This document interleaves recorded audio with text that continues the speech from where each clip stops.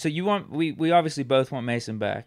Yeah, but this is what I'm saying. Is he getting the edge as QB1 going in this offseason? In terms of this offseason, yeah. And then whoever we bring in, we can decide what level of competition that is. But to me, I'm running back like Mason's going to be in this conversation for QB1 this offseason. I agree. To me, I thought that he showed more than enough, not just with his arms. I thought with his leadership. I thought with his toughness. I thought his ability to handle adversity. Me and you talked off mic, and I said, man, one of the things that I hated was that we never saw him struggle. We never got a chance to see him have a turnover. We never got a chance to see him have to come back from a loss or anything negative throughout that 3-game winning streak. And to me, as bad as the pick was, I'm like, bro, this gives me a chance to see how you're going to respond. Yeah. And I thought he did a heck of a job responding. He did not clam up. I thought, in fact, he got more aggressive, more comfortable, and made some dope throws, on man.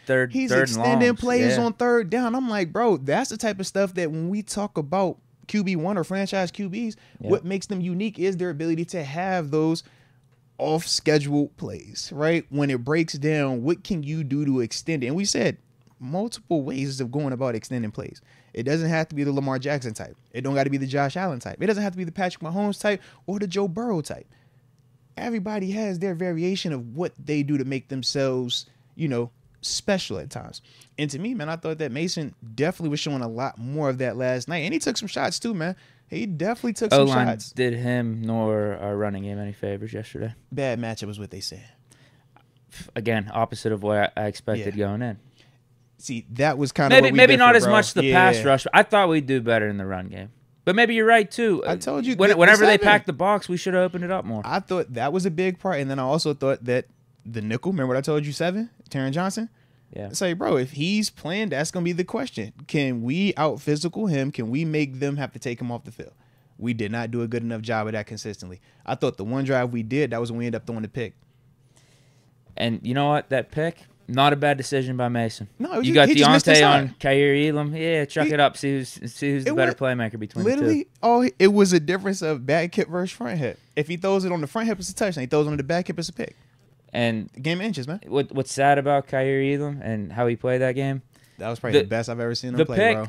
Well, here's the thing. The pick, it looked like he was surprised. That's what I'm trying to tell you, He didn't even try to pick that one. And the one he actually tried to pick went right through his hands. Yeah, the one where pick and slipped. We've talked about this, bro. It's just sad. And then you saw DJ cooking him, too. DJ, yeah. When we had that drive in the third quarter, we started marching, who did DJ get the deep end and go off on? It was like, yeah. The pick shocked everybody. It's like, dang. It shocked Khair Elam. He did not try to pick that off. Everybody was shocked by this play, bro. It landed in his breadbasket. He's like, oh, wait, the ball's here. Everybody was shocked. I'm like, bro, did I just... Gray looked at me. He's like, Dad, I thought he won good. I said, yeah, hey, bro, hey. All right. And then you saw the pick drop. He's like, that's what we're talking about. And I'm like, see, all right. He's like, but Dad, it's a PBU. I'm like, son, that should have been a pick, okay?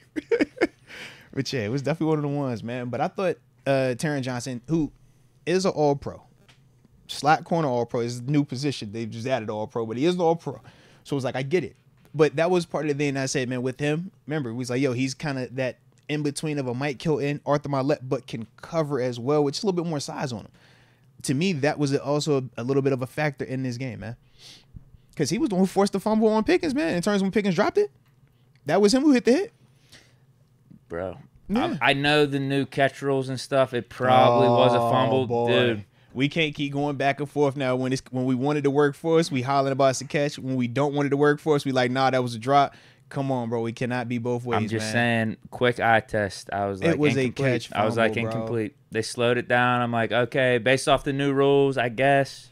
Little football rule. Why did none of these go in our favor? Because they changed the rule to the Jesse James catch, and now we get screwed by it. Ball security, man.